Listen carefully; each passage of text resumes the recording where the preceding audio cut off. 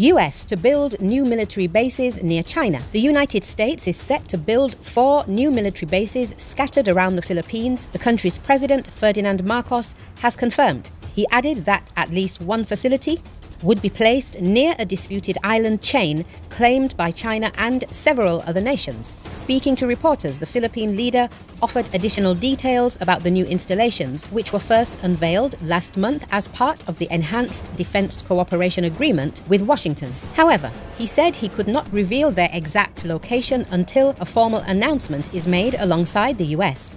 There are 4 extra sites scattered around the Philippines.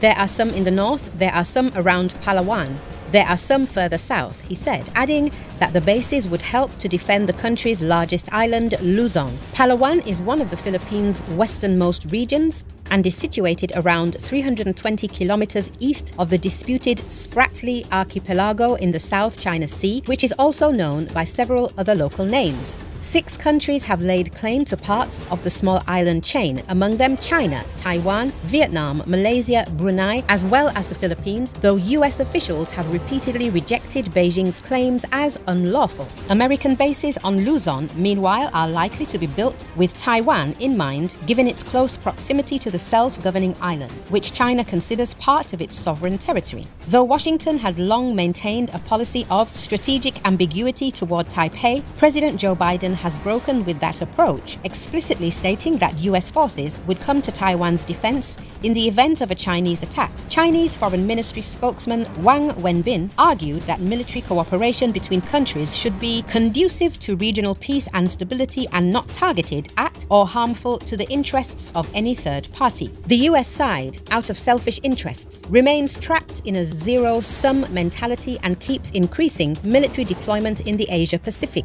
he said, adding that regional countries need to remain vigilant and avoid being coerced or used by the US.